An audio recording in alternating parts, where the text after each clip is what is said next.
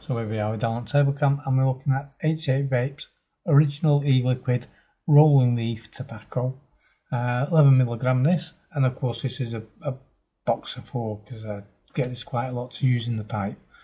So let's quick look around the box. As you can see, similar to the single boxes, made in England, batch numbers and all that lot on the bottom, and it's a normal top. And of course, that's what it looks like in the bottle. There you go. And I've already got that ready to go. But this time I'm on the RE's D22 on the Sensis with the 510 adapter.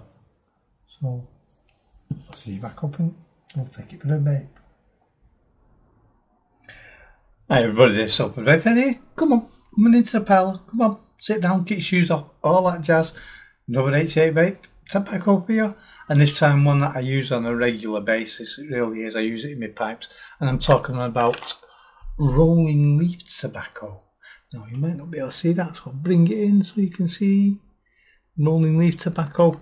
When you say rolling leaf tobacco, you think of hand rolling tobacco and sort of Virginias and that sort of thing. Anyway, I've got that in the RE's D22 on the Sensis at 13.5 watts. This I can tell you is not like Amber Leaf or Old Alburn or anything like that. This is more like, because I know this one very well, it's more like a rough cut shag tobacco for a pipe. It really is, and that's why I have it in the pipe. So tell you what, without further ado, let's have a toot.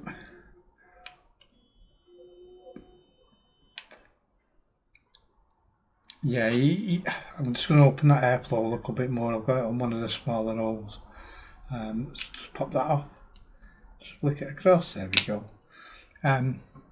Right away you can tell it's a pipe type tobacco. It's not an hand rolling one. So let's have another toot. Let's sit back and have plenty of toots on it. This is definitely my favourite for in the pipe.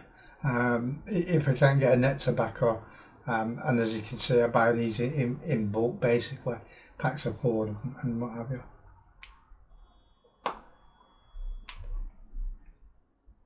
In fact, it's in the pipe now with the pipes behind me somewhere. Yeah, I really like this one because it is definitely like a rough cut shag tobacco, like the stuff I used to get at a tobacconist. So I really enjoy this, I really do. Now this doesn't have a chocolate taste to it.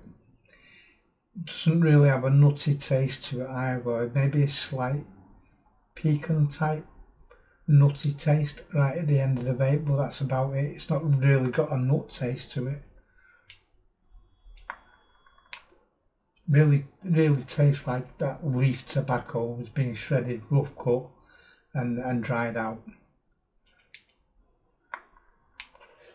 And as I say, this is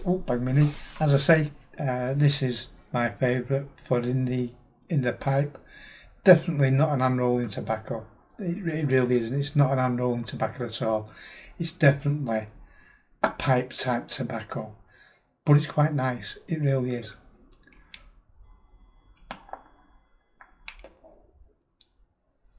Yeah.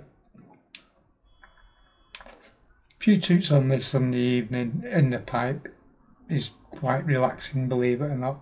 And if you've ever seen the live show, you'll see me pick up the pipe every now and then and have a couple of toots. This is what I have in it when I don't have any net tobaccos in there. Anyway guys, that's it. I really enjoy this one. I really like this one. I buy it a lot. That's it for the review. And if you like what you've seen, hit the subscribe button, hit the notification bell next to it so you know when the next uploaded. And I'll see you on the next one. Bye for now.